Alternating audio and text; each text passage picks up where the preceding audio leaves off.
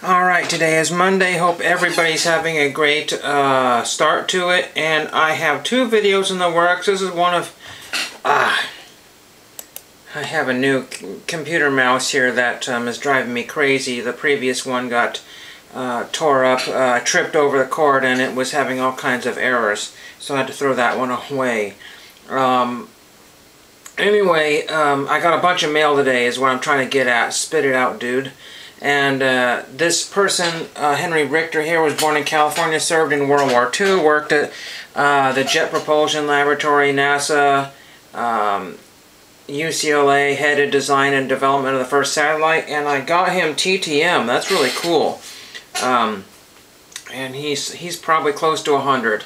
And Henry Richter signed his first day of issue, Nicholas Copernicus envelope. I think I bought that on eBay for $1. Free shipping or something ridiculous, and so I had him sign that. So that's really cool. Signed in a pretty good spot there, so that's pretty neat.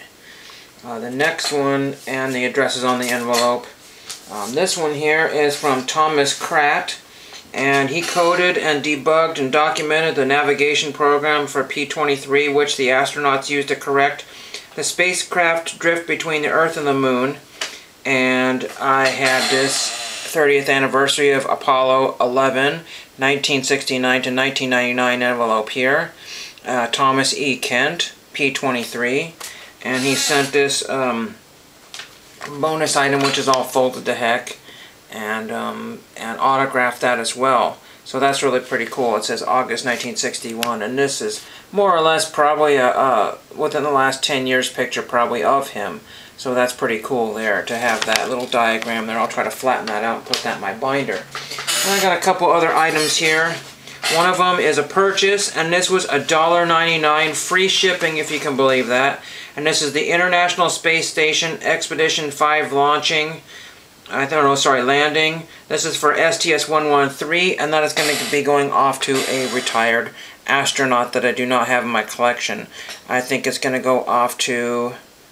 I'm not really sure. It says Whitson right there, so but it says STS-113, so I think it's one of the few Native American astronauts. I can't think of his name right now, but I'm going to be sending off that to him. Sending that off to him. So that was really cheap.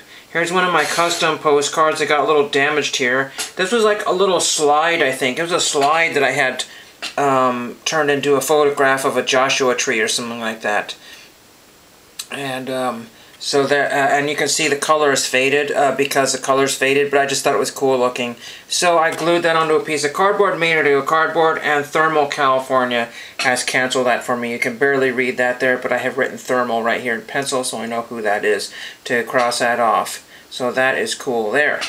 And then I got another postcard here from Ahwahnee, California.